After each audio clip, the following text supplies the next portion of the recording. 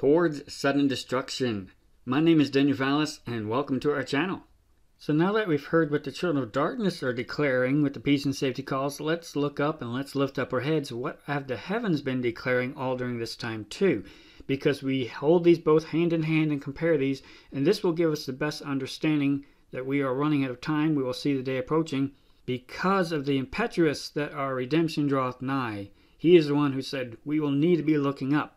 This will give us the best clarity of where we are, the best understanding by looking on the celestial clock. There's a whole lot of other geopolitical events you can look at, and yes, definitely it's going to happen within the last generation. But apparently the best granular information is going to be by looking at the celestial clock.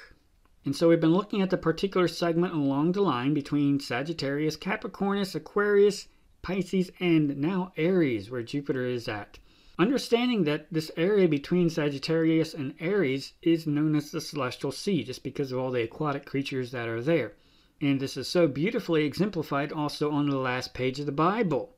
And so again, as we look up and lift up our heads, we look at the last page of the Bible, which is written by the one who told us to look up, and we find his repeated promise, behold, I come quickly.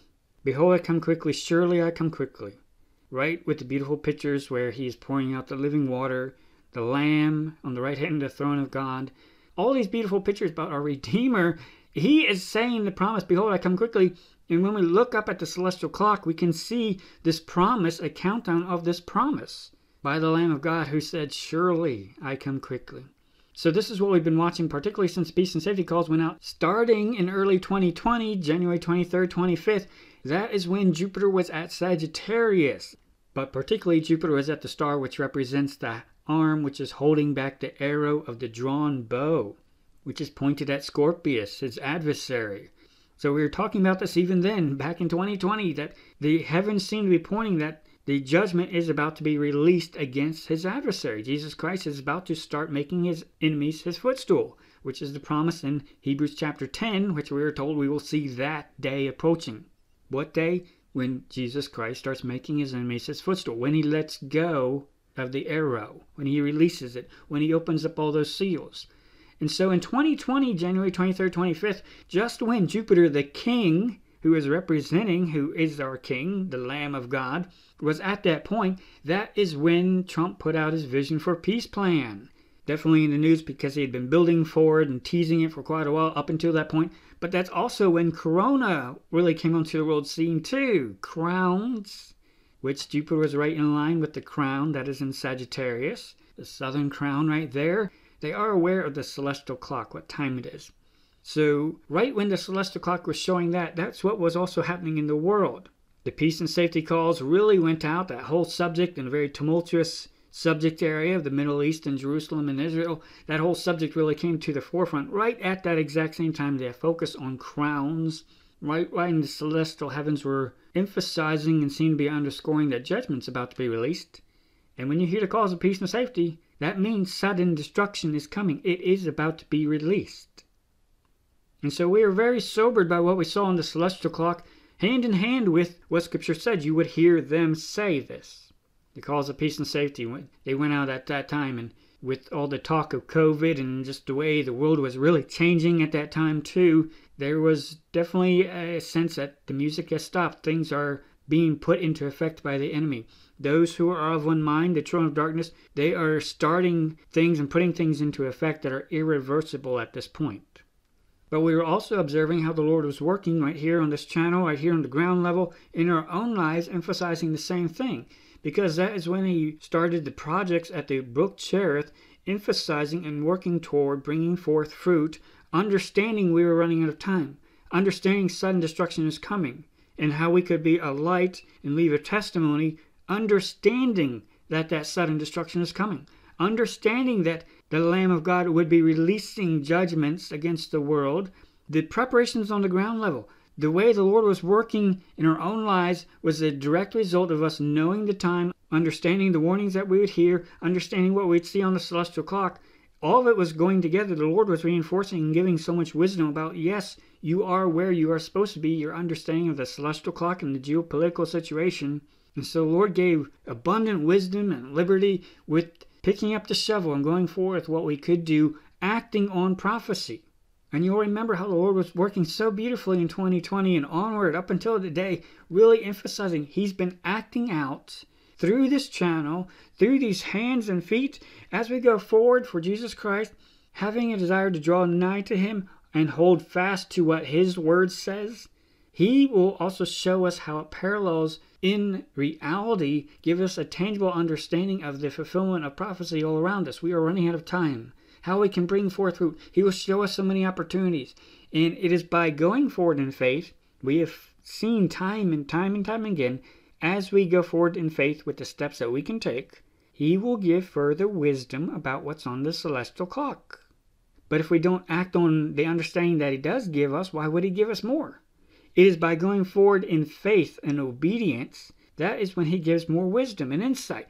And praise His name, He has been able to show us so much because we tune our ear and our heart and hands and feet to follow Him and obey Him first and highest above all else.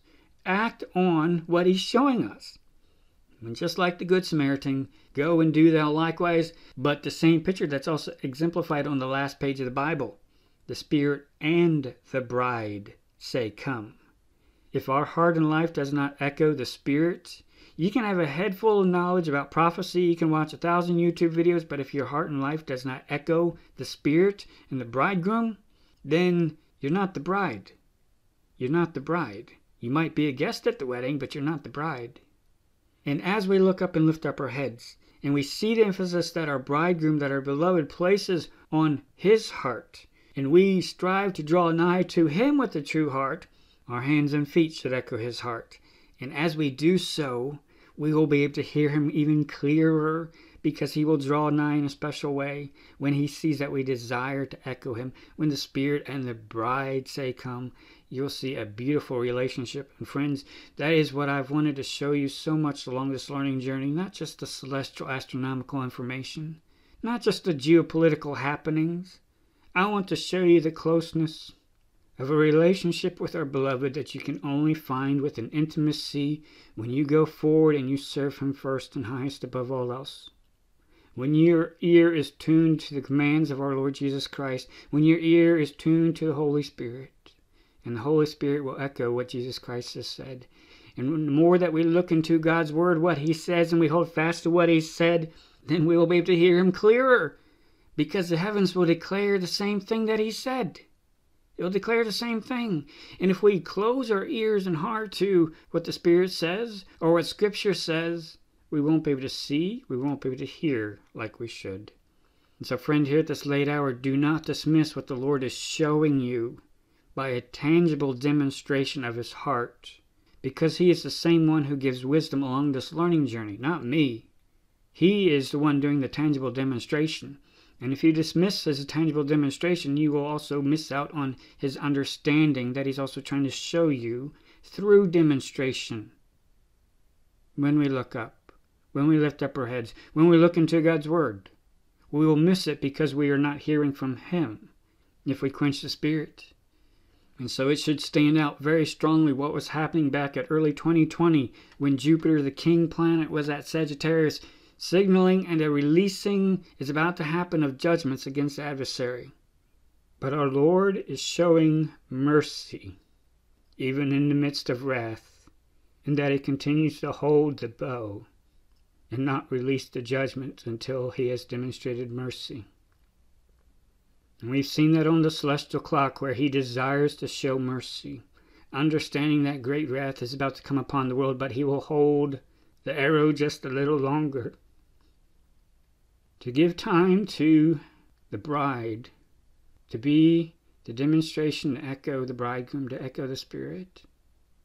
And as we consider the path that Jupiter, the king planet, has traced in heaven since that point where Sagittarius is still holding the bow, still holding back the arrow from being released, everything that comes after that point up until the Lamb should give us great pause and soberness of what our job is while He continues to hold the arrow, while He continues to pause before He releases the judgments against the world.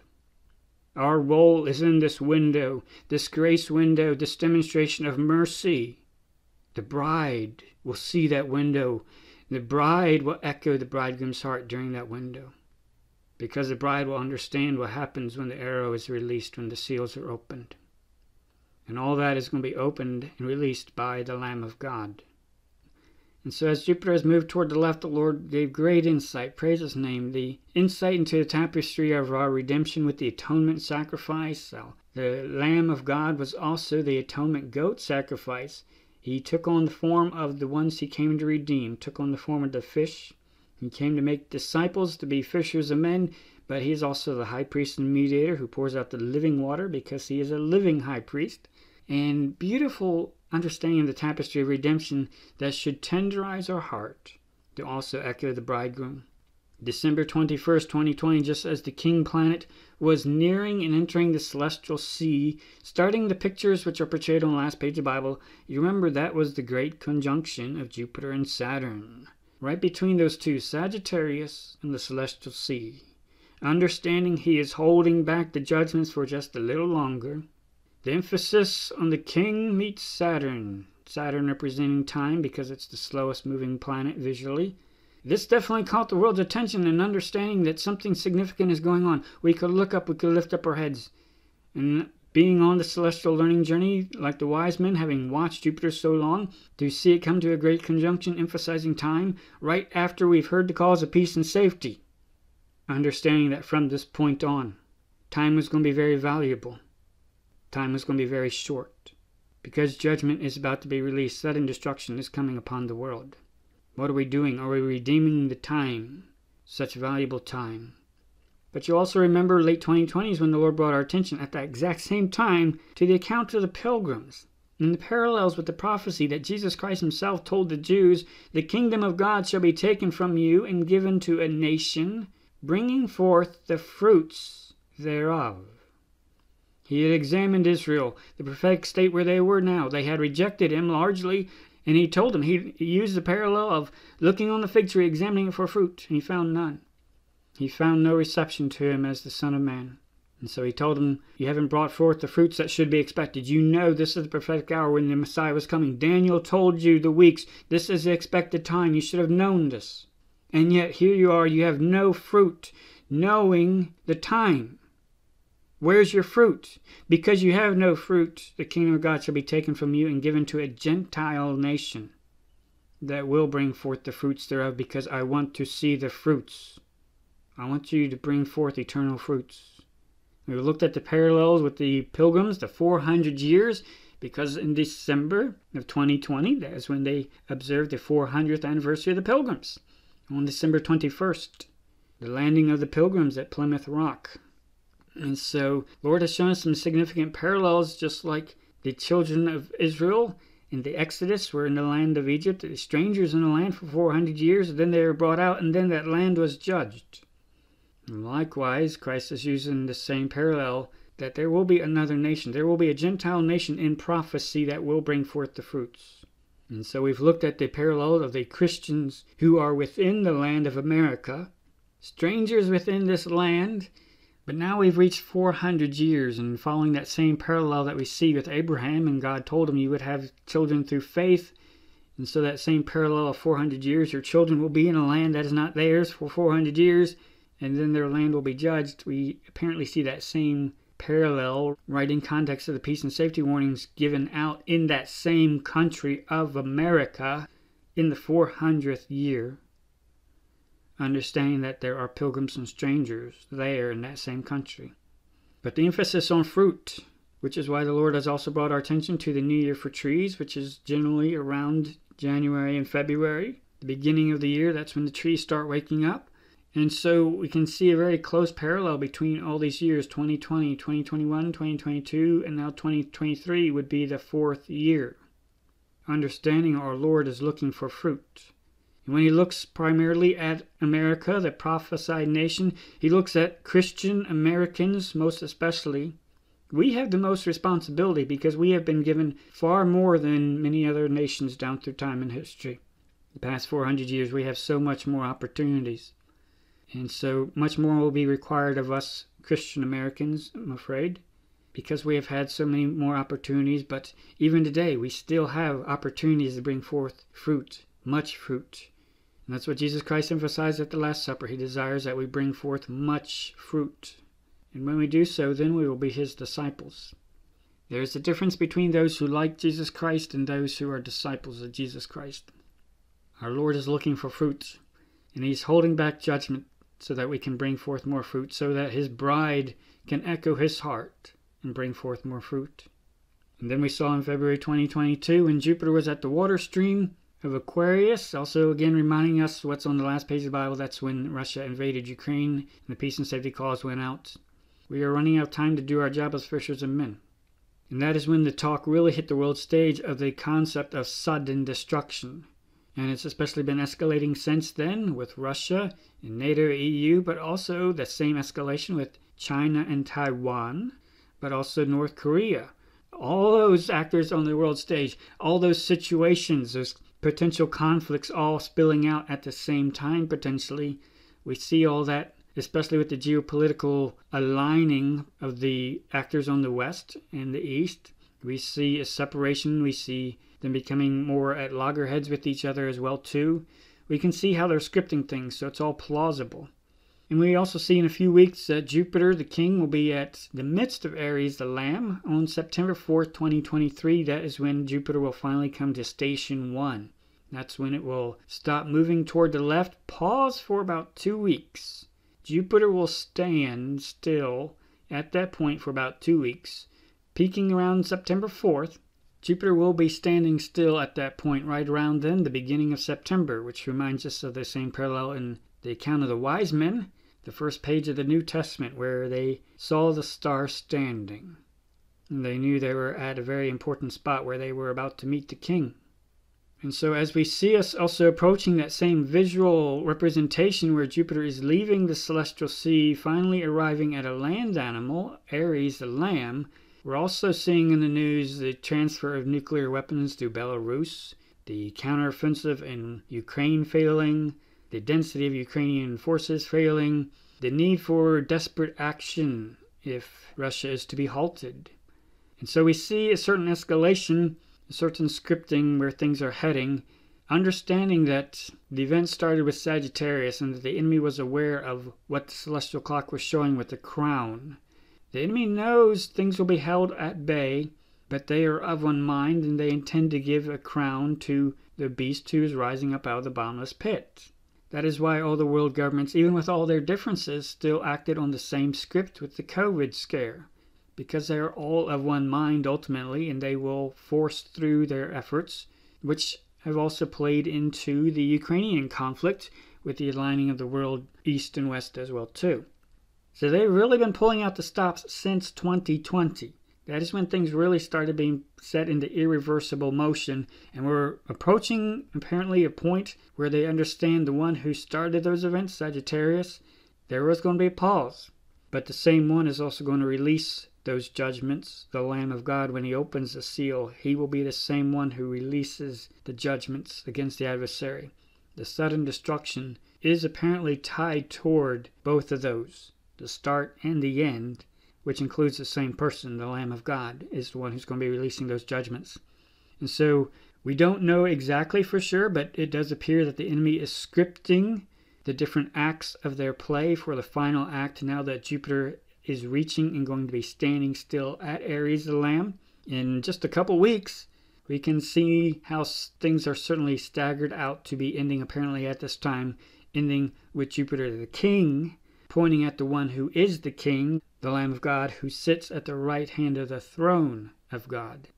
And so by looking at the celestial clock, when we look up and we lift up our heads, this does appear to give us the best granular information of looking at it from a biblical perspective, what's on the last page of the Bible, the expectation for what is about to start.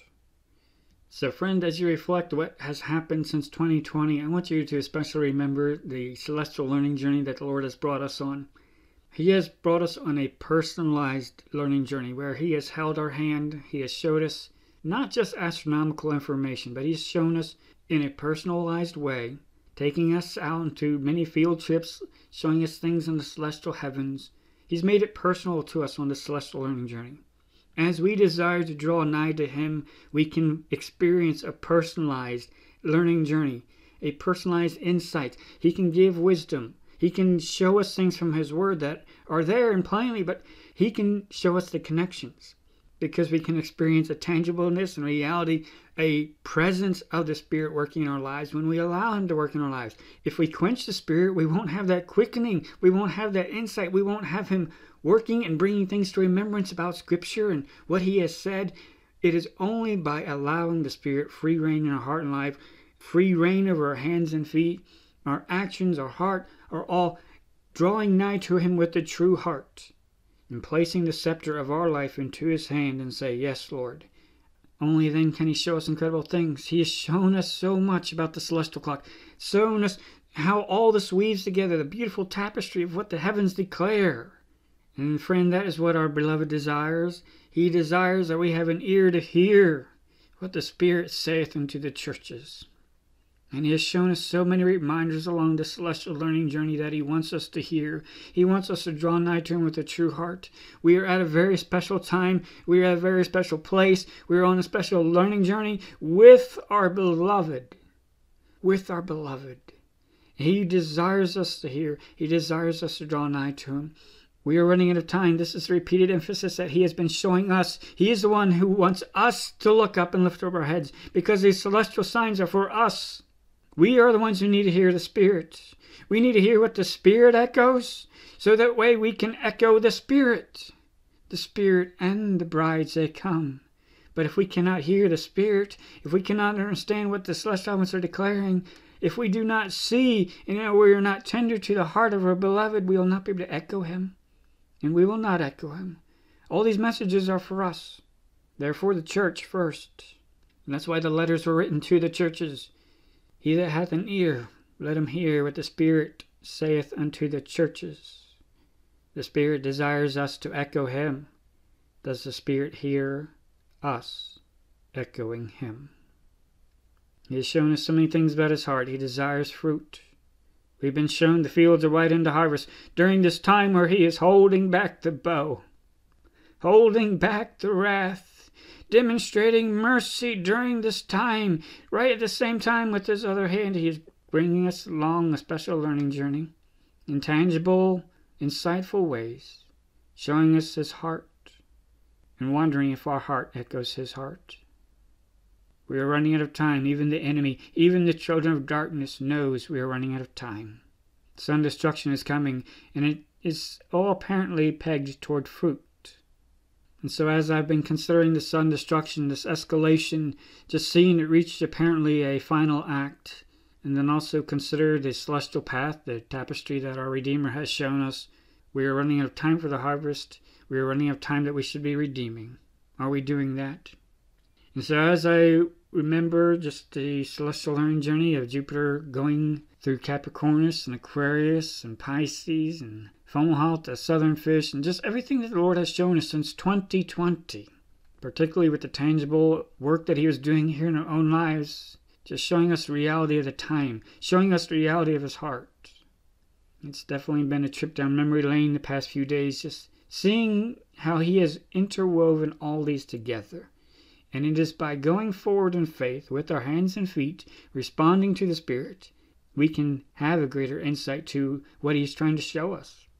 And so praise the Lord, He gave wisdom to examine and look at different parallels. Now that we see an escalation of peace and safety, He had me stack together the years of 2020, 2021, 2022, and 2023. And right now we are in the latter part of June. We are quickly approaching the dog days of summer, though, which are going to start in approximately the midst of July and will run for about 40 days approximately, depending on your latitude. But approximately around the midst of July, that's when they start. That is when the days are extra, extra hot. And of course, this brings to mind what Jesus Christ used the parallels of the trees putting forth. That is a sign that summer is drawing nigh. And of course, there's different ways to measure the start of summer. Just our Gregorian understanding is June, July, and August.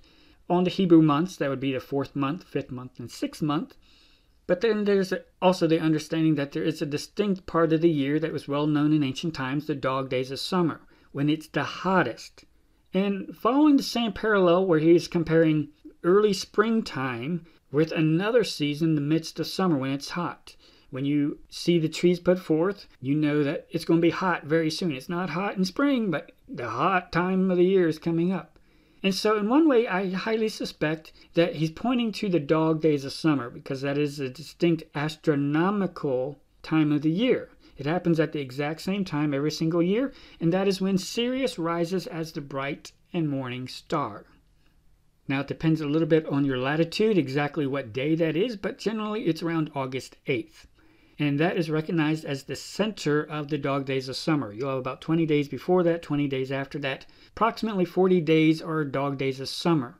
And they called it the dog days of summer because that is when Sirius was rising with the sun. And they just thought that Sirius looked like a very fiery star. And so when you have a very fiery star rising at the same time as a very fiery sun, you have that extra heat. And so that's why they thought those days were extra hot. And of course, Sirius is in the dog constellation, so that's why it got the name Dog Days of Summer. It's just an astronomical observance that anyone can see if they happen to be looking up and lifting up their heads at that time, that Sirius would be rising at that same time with the sun. And really, for the ancient person, Sirius rising as a bright morning star, that was the peak of summer, because that was literally when it was hottest. Not the summer solstice, but when Sirius rises as a bright morning star. That's really the peak temperature time of summer. But it would also happen at exactly the same time every single year, too. So you can look up on the celestial clock and know exactly when that is, when they regarded that summer has now arrived. And that is the parallel that Jesus was using with the trees putting forth the arrival. There will be signs that point to something else coming up. The budding will point to summer coming up. Likewise, there will be prophetic events pointing to Christ's coming.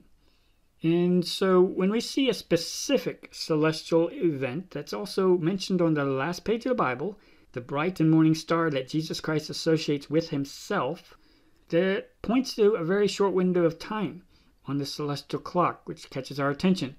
We also understand that the fruit season that he was also pointing to and talking about, that happens pretty much the next month. That is the 6th month on the Hebrew calendar, which is also the last month of the Hebrew summer, too. So when we consider the parallels of the parable that Jesus Christ used of looking 3 years for fruit on a fig tree, in one final year of grace, the 4th year he expected to find fruit on that tree, in the 4th year. And that final 4th fig fruit season would happen right overlapping with the dog days of summer, too, right in that window. So a lot should catch our attention when we consider 4 fig fruit seasons. Vernal equinox is in the spring, obviously, when the sun is at Pisces, but then the autumnal equinox is when the sun is at Virgo, right between Virgo and Leo.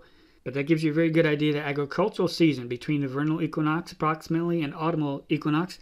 That's when it's ramping up and then ramping down. And so again, this brings up the parallels of the parable that Jesus Christ said about looking for fruit, but also Joseph. Remember with the 7 cows. We've been looking at the parallels of the 7 good years followed by 7 bad years. And we have the expectation that the 7 bad years representative should be starting any day now, with an understanding of those cows that the 7 bad years, there was an offset. It all started within 2 years after the dream was given. So there's an offset of less than 2 years. It happened within the 2nd year of his reign. So we see that same expectation around the turn of the year. And there's 2 turns of the year. There's the vernal equinox and the autumnal equinox. And in between those 2 is the agricultural season. So, with the 7 cows parallel, we were looking very much at the vernal equinox and understanding the grain harvest was around there. But we also understand, and mentioned this in our last video, that there are other lesser harvests between the grain harvest and the autumnal equinox. And then the olives follow a little bit after that too. But pretty much all the harvests are wrapped up by the Feast of Tabernacles, because that was their version of Thanksgiving. And so there is, again, just looking at this, the expectation that the 7 representative parallel years of famine should start sometime after the autumnal equinox. And the figs are the last fruit of the summer. They are summer fruits. And so there's multiple things just by looking at this that we should have an understanding that there should be a reckoning based on all these parallels somewhere around the dog days of summer and the autumnal equinox, when summer ends, when that last 6th month ends, because that's the last looking at the figs for fruit. We also understand the New Year for trees. It happens around January, sometimes early February, right in that window. And we've also seen a distinct parallel with the enemy activity too. New Year for trees is when the almond trees start waking up. They're the very first trees to start waking up, and then the figs are following not too far after that. But almond means watch, wake up. And so we've looked at those parallels too. Understanding in 2020, we were told to wake up, to watch, to be sober, because that's when the peace and safety calls were going out. That is when Jupiter the King was at Sagittarius, holding back the bow. Not releasing it yet, but understanding, yes, things are under tension. And that is when, again, the peace and safety calls went out. And so the Lord was emphasizing, yes, sudden destruction is coming. You have the expectation now. There is a tension now. The corona events were going on now. There's a distinct tension that, yes, things have been set into motion. And yet, our Lord is restraining those events from starting. The restrainer is holding them back for just a little longer. Just a little longer, because he desires fruit. The Lord demonstrated that so clearly before us on the celestial learning journey. Tangibly acted out a pattern for us to watch and examine, see the Lord working in our own lives here on this learning journey. That's what he desires. He desires fruit. He desires faithfulness. That's what he's demonstrated all along this learning journey.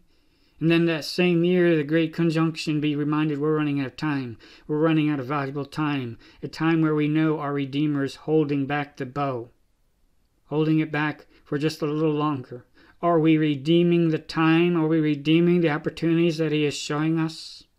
And also at the same time reminding us, bringing it very close to home. Yes, there is another nation. There is another prophecy going on. There is another timetable. You've just reached 400 years.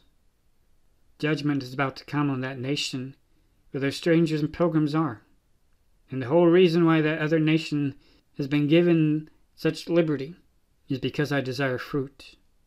And in early 2021, we saw that the enemy was fully aware of the 400 years of prophecy, this parallel with Joseph and Abraham, all these parallels that we've been looking at. The enemy is fully aware. The children of darkness are fully aware of what time it is, and they are also aware that our Redeemer is holding back the bow just a little longer.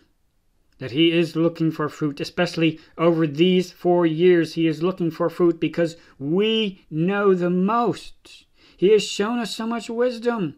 Here in this modern time, we have been given abundant liberty and opportunity by all the technological advances, the insights, the astronomical tools that we have, the ability to understand geopolitical events happening around the world within hours.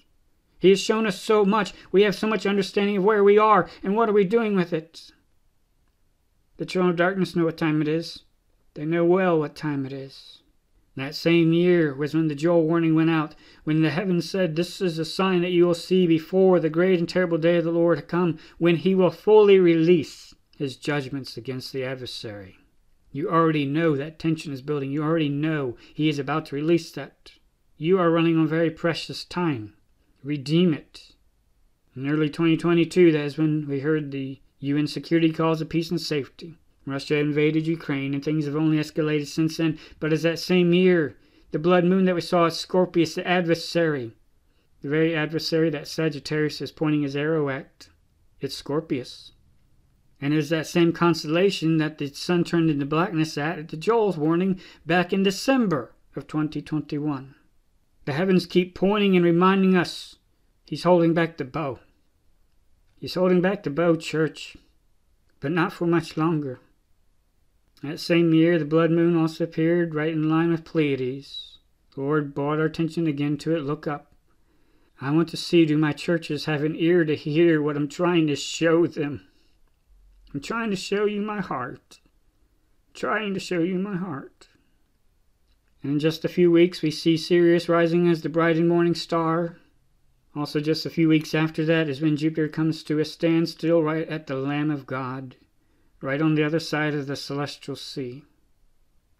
The Lamb of God, who is the King, who is the one who sits at the right hand of the throne of God, who is the same one who's going to be opening the seal and finally releasing the judgments against his adversary. The bright and morning star.